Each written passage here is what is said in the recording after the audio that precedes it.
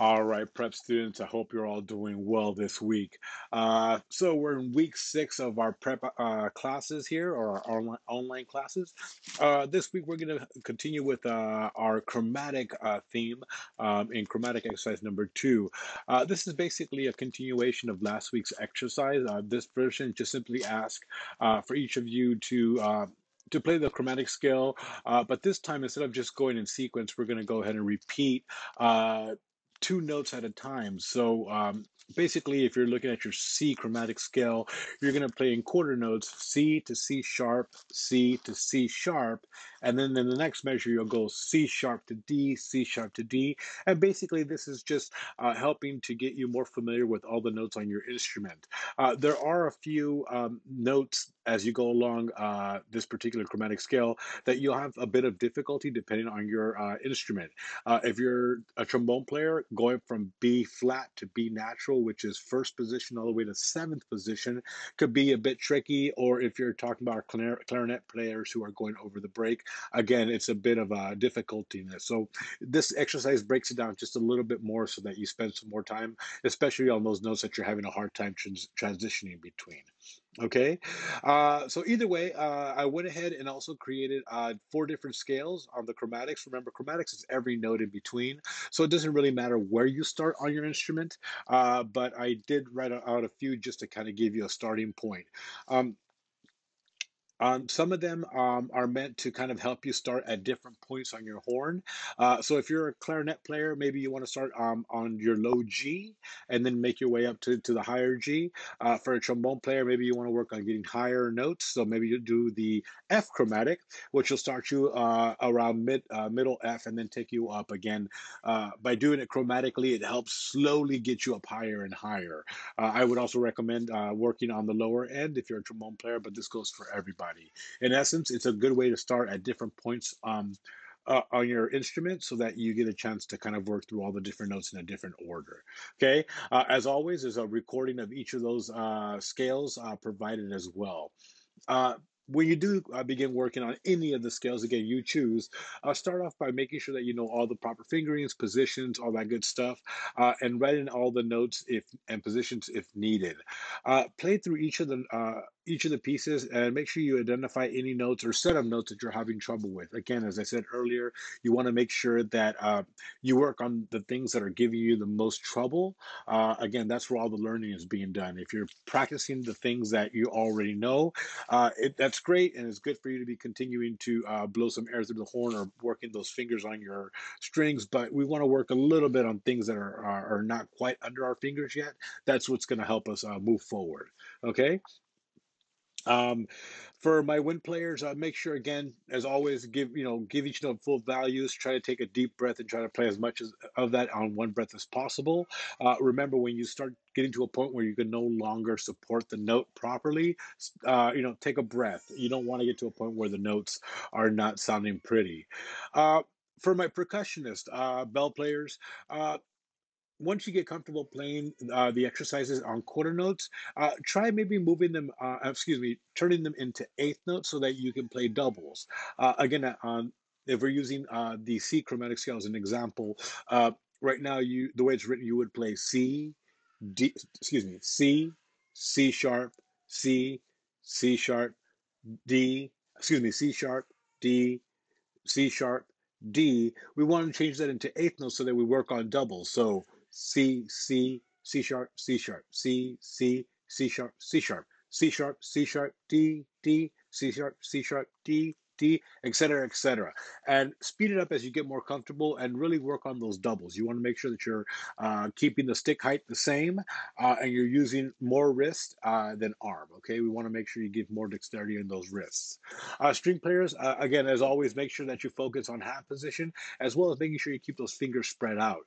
Uh, you want to get to the point where you're able to play chromatically across the strings by simply just dropping your fingers down on those different frets without having to look. Okay, try to stay in first position. Bass players, you can go between half position and first position, but again, focus on keeping those fingers open and again going down slowly so that you really get a feel for where those fingers should be as you play along. And again, make sure they're right up against that fret.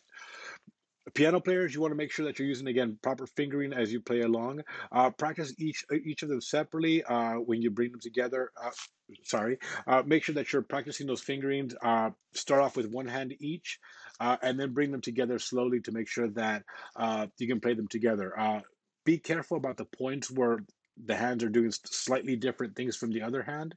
That's when we kind of get a little mixed up. So again, take it slowly, get used to it, and then eventually bring up the tempo as you feel more comfortable. I would advise for piano players especially is to move around the octave, since you have such a a wide range, 88 keys on at least on a full size piano.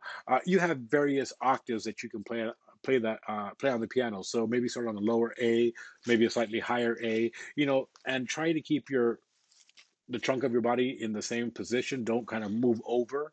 You want to be able to kind of just bring your entire arms around without really moving the trunk. Okay. So for the song of the week, we have Miles Davis's "All Blues." It's from the Kind of Blue album, which again is considered one of the epic of all jazz albums. So if you besides Kind of Blue, there's a lot of great tunes you should be listening to. So if you don't know where to start when it comes to some listening outside of this, Kind of Blue would be a great album to start with. Okay, as always, listen to the recording as much as possible. Kind of put it on repeat. Play it while you're taking a shower. Play it while you're out and doing some laundry or cleaning your room, whatever it may be. Just go ahead and just keep listening to it. Get that melody in your head. Get those parts in your head as well. Start again by learning the notes of the melody in a slow order. Get used to them, and then slowly start adding in the rhythm. If you need to put in fingering or positions or whatever it may be, or the actual name of the notes onto your sheet of music, write it in. Don't be afraid. Again, always use a pencil, so that way, if you make a mistake, you can erase it. The melody in this tune is long and fluid, and you want it to sound as pretty as possible.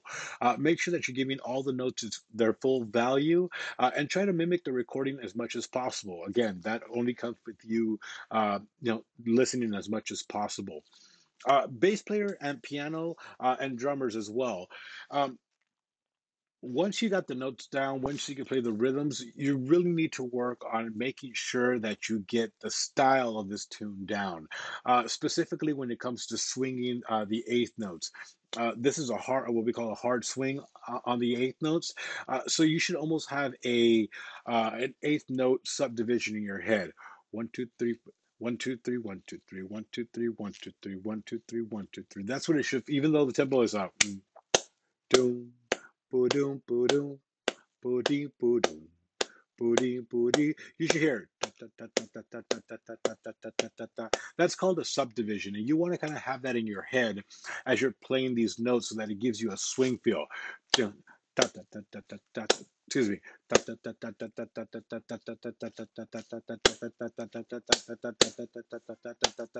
You want to kind of have a swing feel, and again, a lot of that comes from being able to listen to the recording and trying to get that style down. It's very hard to write that out, so it's always implied when you have your music there. So again, spend a little time on that, making sure you really get that swing down.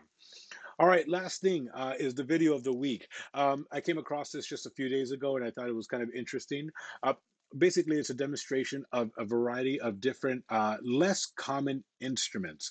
So even though we all know clarinets, flutes, trumpets, a lot of them are a single version of that particular family. There is a soprano piccolo, a piccolo, which is in essence a soprano flute.